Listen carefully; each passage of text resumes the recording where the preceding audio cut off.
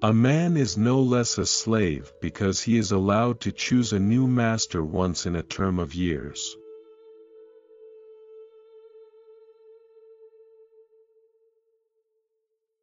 The secret ballot makes a secret government, and a secret government is a secret band of robbers and murderers.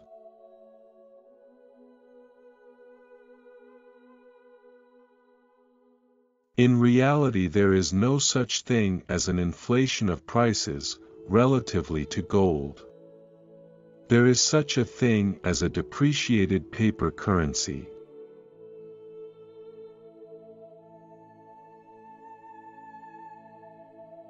A slave government is an oligarchy, and one, too, of the most arbitrary and criminal character.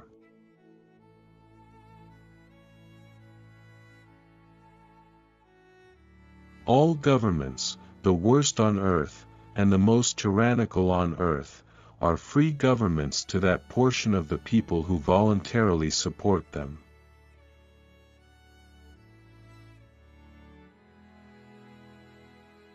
There can be no criminal intent in resisting injustice.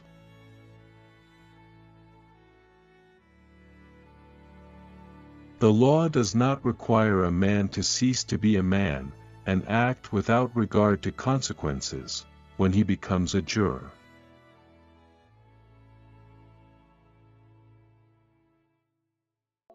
The greatest of all crimes are the wars that are carried on by governments, to plunder, enslave, and destroy mankind.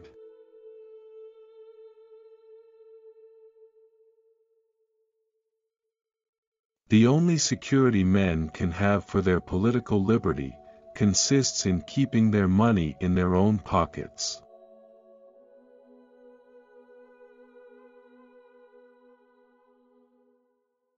Slavery, if it can be legalized at all, can be legalized only by positive legislation.